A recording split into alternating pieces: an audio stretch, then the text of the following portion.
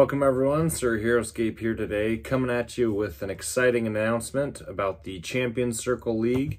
Today we're going to be covering all the details of how this last year has gone, as well as the finals coming up here. We're going to be running through a bunch of these items fast fire, so hang on to your seatbelts here. We're going to be covering a little bit about the past year in the qualifiers, how that went, the top 16 finishers, the finals event coming up in a month, the format for that, the maps, the prizes and sponsors involved in that, as well as the bracket competition challenge. So stick around for that, and there's bookmarks in this video, so if you need to skip around, feel free to do so. For number one, let's go ahead and give a little bit of background and context to the Champions Circle League. As you'll remember, back when Avalon Hill was running Age of Annihilation, and we had just found out last November that it was not going to be happening, and that the raising of the money had failed, I felt a need and a desire to keep the community excited and involved. There had been a lot of excitement on the site. There had been a lot of involvement on, whether it was Facebook, Heroscapers.com, Reddit, wherever it was, at tournaments, local tournaments, there was a lot of excitement. And I felt like, there needed to be a way to keep things going. Even if Heroscape never did come back, there was still a desire for people to be excited about the game. And so I started preparing the Champions Circle League, which has been running for a full year now. We've just completed all of our qualifying events. You'll remember that there's 4 qualifying events, one every quarter for this past year. And then the top 16 finishers get to be invited to the finals. Now you'll note that the qualifiers, there's 2 auto bids. The top finisher and the second top finisher of each qualifying event get auto bid into the finals. And then the remaining 8 places are the next best records in the top 16. And so really, really exciting stuff. We had a lot of participation this last year in each of the qualifiers, and some really, really high competition. To give a quick review on each of the qualifiers and giving shout outs to those participants that, got auto bids. In our first qualifier, we had Bodacious Blood, who ran in with the Capwan Gladiators and just took names, man. Went 5-0 on first qualifier, beat out Night of Light, who came in second in that qualifying event, but both became auto bids. In the second qualifying event, we had Og Blaha, who was able to pull out the win on that one. He went 4-0, Foodzing coming in second. Also, as a side note, we've had incredible support and involvement from the international community. We've had members from France, from Australia, from all over who have been able to participate internationally, which has been really, really cool to see them participate and succeed and do well. I think we had 5 or 6 different international folks that have participated in the Champions Circle League, so shout out to them. In the third qualifier, we had a return of the king here. Bodacious Blood, who had missed the second qualifier, came back with a vengeance in the third qualifier and took the crown again. He went 5-0 again with the same army, Capwan Gladiators, at the Steamroller build, and was able to take the crown there up against Baron Scapius, who, funnily enough, is a brother-in-law of mine, and had a great performance himself, and was able to get an auto bid by placing second, and notably beat me at that event to get himself to the second place spot. So congratulations to those two. They're auto bids as well for the third qualifier. And the fourth qualifier that just completed this last weekend, we have the Cleon Gruts and the Advantage Gruts. Cleon took the 4-0 title running heavies, and Advantage was able to run some Aero Gruts and Swags in a very tightly contested final round on this last weekend. So both had a great showing and auto bid qualified for the event. Now I want to jump into the top 16 finishers and give shout outs to them for their performance this last season. We've got a bunch of them that obviously have performed well, but never, gotten the top 2 finishers. Something about this event that I really wanted to push and and reward people for was involvement. You know, someone who comes in and it participates in every qualifier could go 2-2 every single event, but still might make their way into the top 16. Participation is valued, in my opinion. So the rankings are based off of number of wins. The more you play and the more you win, the higher in the ranking you'll be. And so for a lot of these players, you know, they consistently performed well by winning games and will find themselves in the final. For those that get an auto bid, those auto bids obviously are rewarding them for their great performance in at least one of the qualifiers. But in the event that they did that one qualifier and then, you know, took off the rest of the year, their seeding in the bracket, in the finals bracket, will be lower. Because the final seedings are based off of wins. So someone who's participated throughout the year, gotten lots of wins, and performed at a high level will actually be ranked in the finals event higher than someone who got an auto bid but only participated in the one event. So just wanted to point that out as those of you that have been thinking about or wanting to participate, or maybe you felt like it wasn't worth participating in an event where you missed half the year or weren't able to make it for 2 or 3 events. There's always a chance, right? You know, you can always qualify. It's incentivizing to know that you always have a chance for each qualifying event, even if you could only attend one. So hopefully that was how people felt. And I'm excited, you know, to keep this thing going. But let's go ahead and jump into the top 16. So the top 16, at first, or seeded 1, we have Bodacious Blood. Bodacious Blood obviously had a great performance, so he takes home the cake at the first seed. Second is Dysol. Dysol did not auto bid on any of the qualifying events, but had consistent performance in each of the events and gets the second seed. Third seed is Moon Knight. Moon Knight is one of our international Heroscapers, and same with him. Consistent performance throughout the event and didn't get an auto bid, but is seeded third. Fourth, yours truly, Sir Heroscape. Surprisingly, I was able to perform pretty well in each of the events, and so found myself in seeded fourth, which is exciting for me because I didn't get an auto bid either, but did perform well enough to make the top 16. In fifth, we have Baron Scapius. Baron Scapius participated in each event, didn't do as well in some events as others, but also got an auto bid, and so that auto bid slides him right in as a 5th place seed. Grey Waves, another one of our international Heroscapers, slides into 6th. Again, consistent performance, even though he didn't get an auto bid. Pouncing Wolves in 7th. Again, another one of our international Heroscapers at a high performance and placing himself in the middle of the pack there. Ogblaha. Ogblaha is an auto bid, 8th place seeding. He did get that win in one of the qualifiers. Number 9, Agent Ward, another one of our international Heroscapers. Exciting to see the international community taking up a lot of these spots. But he's good, consistent performance and ranked number 9th. Cleon. Cleon takes the cake for the qualifier number 4.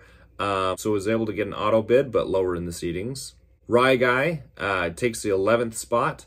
Again, consistent performance, but wasn't able to get an auto bid. Chris Perkins, one of our 50-50 participants, who's very well known in the community for his prowess in Heroscape and ScapeCon and other events. Sheep's coming in at number 13, and again, well enough performing throughout the events to make it into the final here.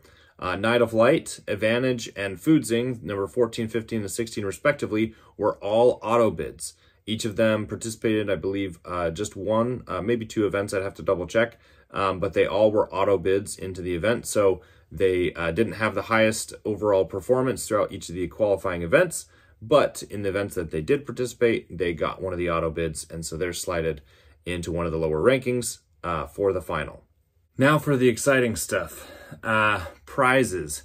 For those of you that haven't remembered or been in the know, this entire event has had over $1,000 of prizing, which has been bonkers. We've had some incredible sponsors, and it's just been wonderful. So to start off, we're going to do a shout out to the sponsors, and then we'll talk about the specifics. So throughout this whole qualifying events and the finals, we have 4 main sponsors who have just been wonderful. Good Home Games. Good Home Games has been the leading sponsor here for this main event. and has been incredible. eBay store sells Heroscape, Warhammer, I think a few other games. Feel free to check them out. Renegade Games has agreed and will be prizing this event. Exciting stuff. They weren't able to in the qualifiers, obviously, because we didn't know about them for some time, but for the finals event, they will be prizing for the first and second placers. I've been in contact with a member of the community that many of you know. Trexy 3D is the company. Trex, may he rest in peace, his brother John has a company that does 3D printing primarily for the Heroscape community. There's other doodads and stuff on there, but he as well has agreed to prize the first and second placers for this event.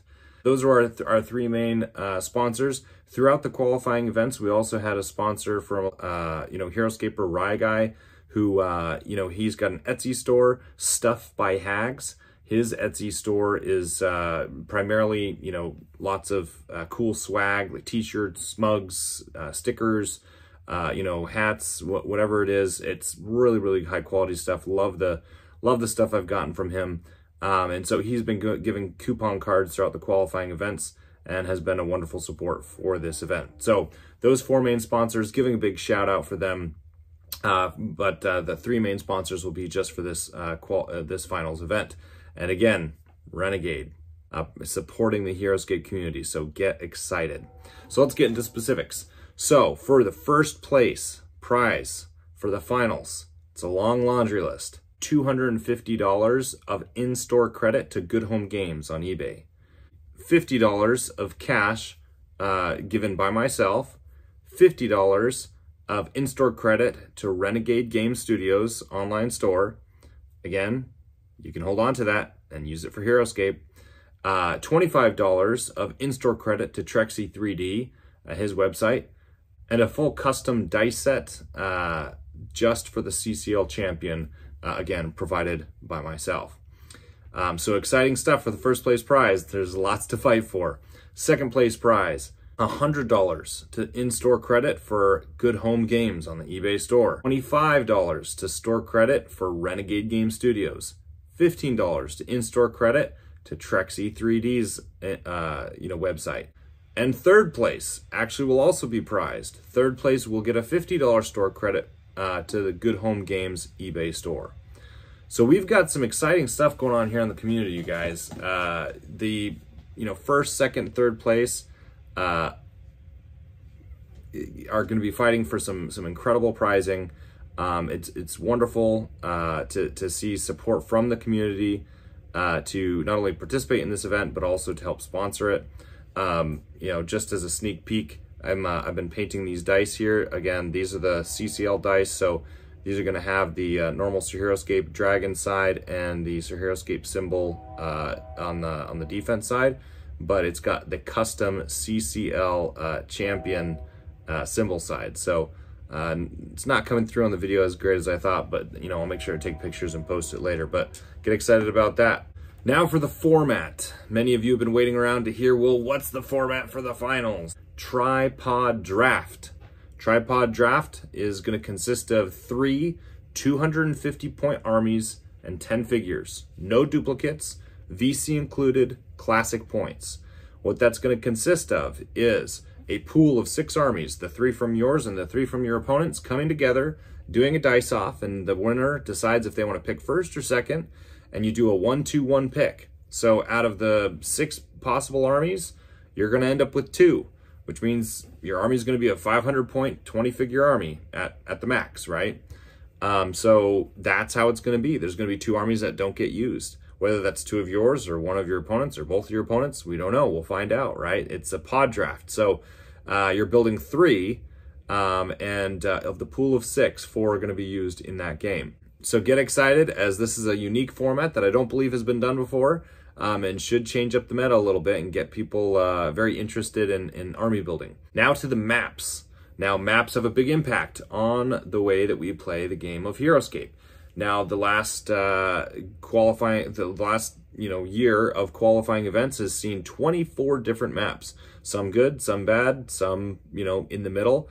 And I think it's been very telling, as we've gone through the qualifying events, the great feedback we've got from the community of those who have played in those events, which maps are the favorite. I took another small, quick poll from a subset of those who have participated, and kind of got an idea of what the best, most balanced, or favorite maps from the event throughout the year have been. It just so happens that 6, which is the number I pick for our events, that 6 of those maps had a above 50% respondent rate of, yes, we want to see this in the finals. And so I've selected those 6 maps as the ones that we're going to be using, and I'm excited to announce those now. We're going to be using Aeon, Stygian Rift, Flaxen Shard, Morocco, Ingvild Pass, and No Aloha. Those are the 6 maps, and those 6 maps will have preset glyphs on them, and they will be different from the glyphs positions that were used previously in our qualifying events. So get excited. So those are the maps. Also announcing on the map front, something that we will be changing for the finals is that there will be a map ban for the semifinal and the final round. So semifinals and finals, you're going to get to choose essentially what map you're going to play, in the sense that you get to ban 1, then ban 2, then ban 1. So we'll do the dice off. One player bans 1, the next player bans 2, the next player bans 1, and you'll be left with 2 possible maps. We're going to just do a D20. 1 through 10 is one map, 11 through 20 is the other. I'll be the one managing those, the management of the bans and the D20 roll for which maps, as I'll be generating the round at the time that we do these bans live, right? Because I have to be able to assign the map to the round pairing and then publish the round for the event to start. So we'll be doing those bans live, which will be kind of intriguing and interesting to see how players evaluate the map with the map pool, or with the army pool that they potentially play with. Now for some quick logistics. It's very important that you understand this aspect of the event. I am requiring that you submit your armies early. Now, the Heroscape.org system doesn't have a perfect way to do this, but I found a workaround that I think is going to work. How we're going to do this is that the event obviously doesn't start till December 2nd, but I'm actually going to create the event, and the event's created now as of November 18th. So what that's going to look like is, in the event, it's going to say that the event starts on 11/18. In truth, we know that the event starts on December 2nd, but it's going to say it on Heroscape.org as 11/18. The way that that's going to work is that's how I'm going to require you to submit your armies 2 weeks prior to the event starting. Now, what that's going to do for us is that's going to allow us to see public matchups, because we have a bracket that we're doing, and I'm going to talk about that in a second, as well as the public armies that are being used, and those are locked in. And so that gives you 2 weeks of preparation. You're going to know the maps, you're going to know your opponents and your potential opponents, and you're going to know the armies that are being used in the pods. So for 2 weeks, you're going to have that knowledge, and the public's going to be able to set up brackets, and you're going to be able to test and prepare, as there's a lot on the line. And so it's exciting stuff.